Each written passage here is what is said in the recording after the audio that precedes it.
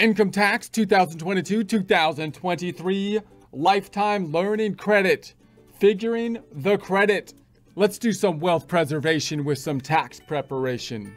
Most of this information comes from publication 970, Tax Benefits for Education, Tax Year 2022. You can find on the IRS website, irs.gov, irs.gov. Looking at the income tax formula, we're at the bottom where the credits are located. Remember, in the first half of the income tax formula is in essence an income statement ending at taxable income, similar to the bottom line of a normal income statement, net income. We then calculate the tax on the taxable income, not using one rate or a flat tax, but rather using the progressive tax system to get to the tax before credits and other taxes. Finally, then, we're down to where the credits are at, as well as other taxes like self-employment tax. And then we apply the payments, which might be in the form of withholding or estimated tax payments, to get to the tax refund or tax due. Also remember that the credits are similar to deductions in that we like them both, but if we can get a dollar credit or a dollar deduction, we would rather have the credit used. Support accounting instruction by clicking the link below, giving you a free month membership to all of the content on our website, broken out by category, further broken out by course. Each course then organized in a logical, reasonable fashion, making it much more easy to find what you need than can be done on a YouTube page. We also include added resources such as Excel practice problems, PDF files, and more, like QuickBooks backup files when applicable. So once again, click the link below for a free month membership to our website and all the content on it. Usually, because we'll usually get the full benefit of the dollar credit as opposed to the dollar deduction, which only reduces the taxable income, and our benefit will be dependent upon the tax rate.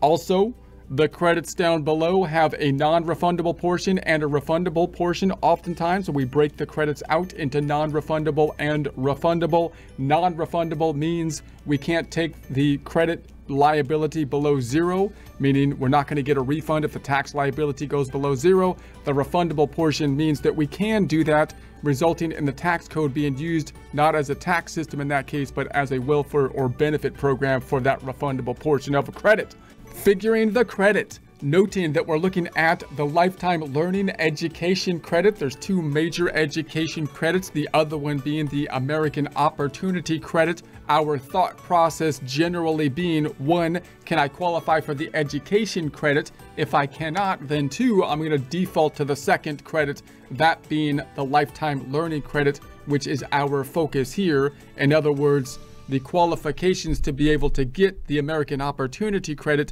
are more restrictive than the qualifications to be able to get the Lifetime Learning Credit. So now we're figuring the Lifetime Learning Credit. The general assumption is that we couldn't qualify for the American Opportunity Credit. We talked about the American Opportunity Credit in prior presentations. All right, the amount of the Lifetime Learning Credit is 20% of the first $10,000 of qualified education expenses you paid for all eligible students. So we've talked about what does it mean to be an eligible student? What are the education expenses? Once we have the education expenses, that's where we're at now to calculate the credit. And if we take 20% of the 10,000, 10,000 is the cap of those education expenses times 0.2. We have a $2,000 credit, the maximum amount of the credit. Now, the American Opportunity Credit, you'll recall, the maximum amount was $2,500.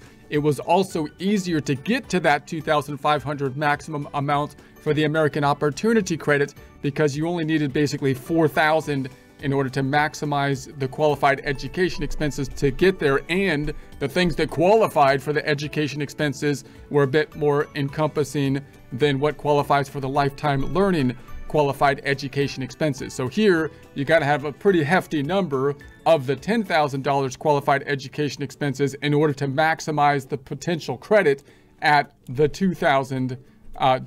Okay, so the maximum amount of lifetime learning credits you can claim for 2022 is $2,000. That's 20% of $10,000. However, that amount may be reduced based on your MAGI. That's the modified adjusted gross income. the income phase out, which is generally not on gross income, but the adjusted gross income with the slight modification, which is usually due to like foreign income type of thing. So it could be lower than that based on the income level. See effect of the amount of your income on amount of credit later. All right, example.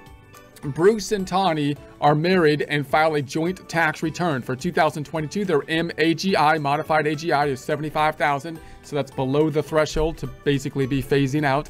Tawny is attending a local college, an eligible educational institution, to earn credits toward a degree in nursing. Tawny already has a bachelor's degree in history and wants to become a nurse. In August 2022, Tawny paid $5,000 of qualified education expenses for the fall 2022 semester. Bruce and Tawny can claim a $1,000, which is 20% of that $5,000. Remember, she would have to get up to the $10,000 in order to max out the credit at the $2,000. So they get the $1,000 lifetime learning credit on their 2022 joint tax return. So the reason we're not at the maximum of $2,000 in this case is not due to the income threshold, it being phased out because of a higher income, but rather because we didn't get to the maximum of 10,000 qualified expenses to maximize the calculation of 20% of that. All right, so Form 1098-T. To help you figure your lifetime learning credit, the student may receive Form 1098-T. Generally, an eligible education institution, such as a college or university, must send Form 1098-T. So if you don't get the 1098-T, then you want to talk to the college or university. So, or acceptable substitute to each enrolled student by January 31st, 2023. So it should get their first month of the following tax year. So an institution will report payments received, box 1, for qualified education expenses. However, the amount on Form 1098-T might be different from what you paid. When figuring the credit, use only the amounts you paid or are deemed to have paid in 2022 for qualified education expenses.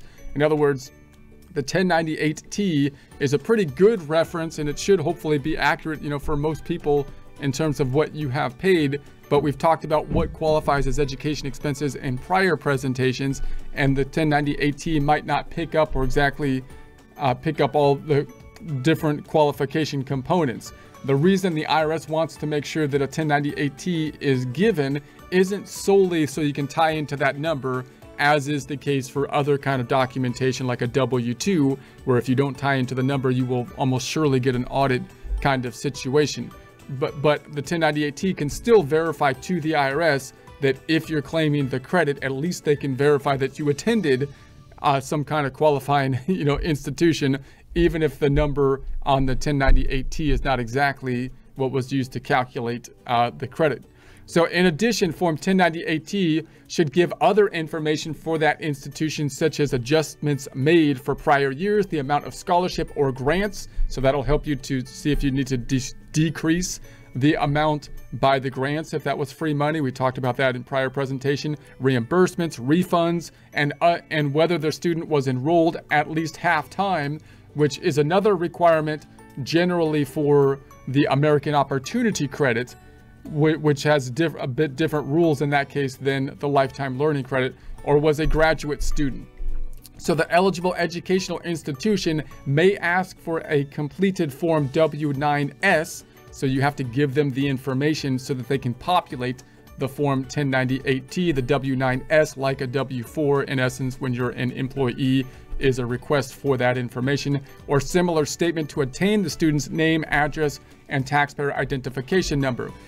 Effect of the amount of your income on the amount of your credit. The amount of your lifetime learning credit is phased out, gradually reduced, if your MAGI, modified adjusted gross income, is between $80,000 and $90,000. So these are the numbers that you kind of want to keep in mind if you're like giving advice or talking about these credits. You got to say, well, it's going to start phasing out 80 and 90,000. It's going to be 160,000 and 180,000 if you file a joint return. And obviously one way to kind of think about that is that, you would think it would be doubled for a joint return, which in this case it is, right? Because you'd have two people together, so you think their income could possibly be doubled. So if it's 80,000, we're going to 160, 90,000, we're going to 180. So you can't claim a lifetime learning credit if your MAGI is 90,000 or more, or 180,000 or more if you file a joint return.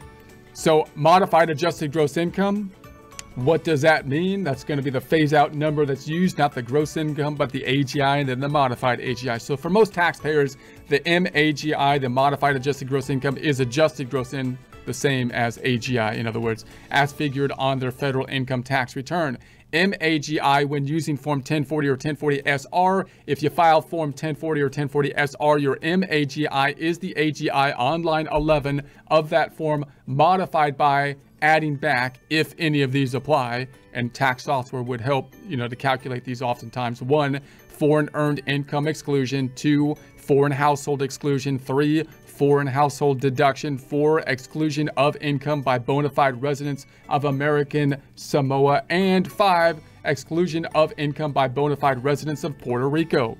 Example: you are filing a joint return with an MAGI of $161,000. In 2022, you paid $6,600 of qualified education expenses. You figure the tentative lifetime learning credit, which is 20% of the first $10,000 of qualified education expenses you paid for all eligible students. So the result is a $6,600 is what was paid, which is under the $10,000. Therefore, the credit before we get into any phase outs, it's not at the $2,000, but rather at the $1,320 tentative credit. And then, because your MAGI, your modified adjusted gross income, is within the range of income where the credit must be reduced, you must multiply your tentative credit, $1,320, by a fraction.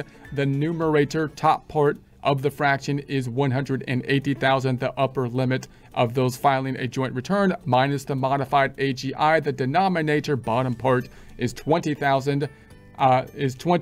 The range of income for phase out, $160,000 to $180,000. The result is the amount of your phase out. So we probably don't need to know this calculation, because software will help with this calculation, and then you can kind of deconstruct from the software. What we need to know is to be able to say and talk to people intelligently about, well, now if your income goes above a certain threshold, it's going to phase out. So if you can't get the American Opportunity Credit, then you might take the Lifetime Learning Credit. Although it takes more expenses to maximize out the credit, you would need $10,000 instead of $4,000 to get the maximum credit amount of $2,000 instead of $2,500. And there's an income phase out, which will basically start and then phase completely out. It phases out fairly quickly after you hit that basically income threshold.